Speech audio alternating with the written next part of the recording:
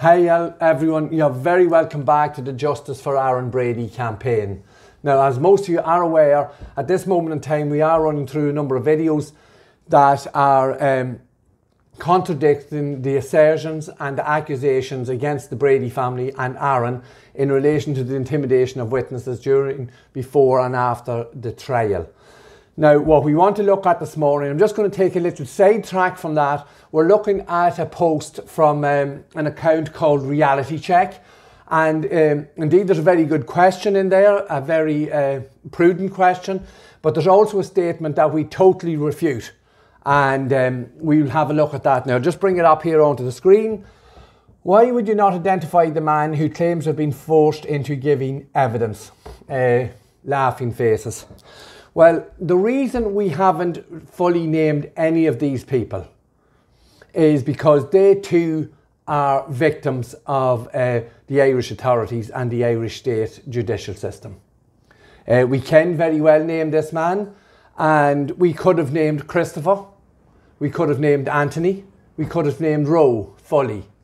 But all those people to some extent are victims and been put under pressure because of their own history. Nothing got to do with the Bradys, because of their own involvement in criminality, drugs, ammunition, attacks, assaults, extradition warrants.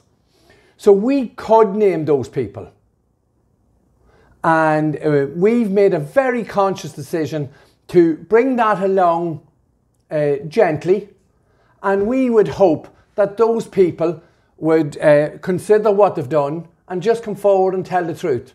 We don't want to be intimidating or seen to be abusing or lambasting anyone.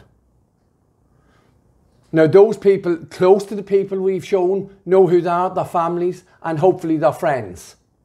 And at some stage, some of those people may very well come forward. You say there, the witnesses were Irish men, except the woman you tried to supervise when she was giving her evidence.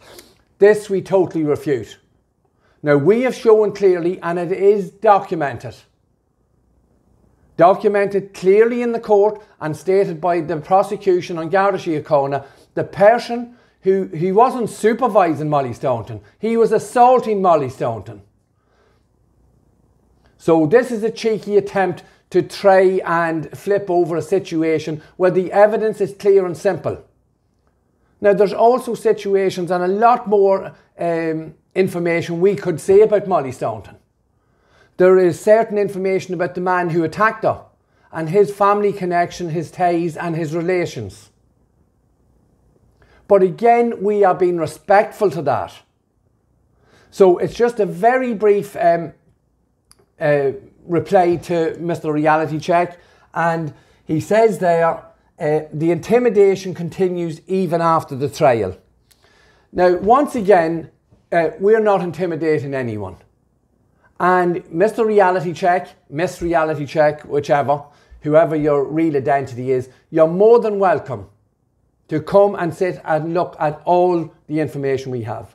We could have shown the video of the members of Garda Síochána assaulting Roe on the street and in a pub in Manhattan. And obviously we have to be careful with all these things because we are fighting the state, a corrupt judicial system in respect of the murder of Detective Garda Adrian Donoghue. And if you want a reality check, Mr. Reality Check, there's it there for you. Now you come back and answer that question.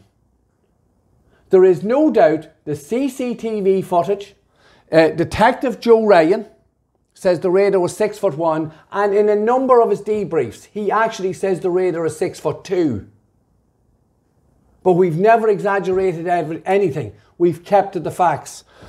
Mary, the credit union worker, states very clearly he was a long, athletic and he was tall enough. The fella that ran past her with the gun. And the CCTV footage shows clearly that the man with the shotgun is head and shoulders above the other raider. Aaron Brady is 5'7". And there's it there in the picture that shows very clearly The man who shot and murdered Detective Garda Adrian Donoghue is taller than me. Now, you go back, Mr. Reality Check, and ask whoever you're involved with, how can we give a rebuttal to this reality check? We thank you for your interaction. Your question was very good. And as our campaign progresses, we will name all these people fully. But in the sake of, for everyone involved, we have to remember the people who were forced, coerced and pressured into making false statements, those people too, as much as we may dislike them, are victims of a corrupt Irish judicial system. So thank you for your interaction, Mr. Reality Check. The offer is open. Come meet us. We'll go meet you if you want to look and see what the reality of this situation is. The reality of this situation is our son is serving 40 years in prison for a crime he had nothing to do with. Now that is a reality check. But please continue to interact, because it brings these points to the fore and it gives us an opportunity to respond. Thank you once again, and we're going to be back this evening with another reality check on who was intimidating who in relation to the trial and the investigation into the murder and robbery at Lordship Credit Union. Thank you.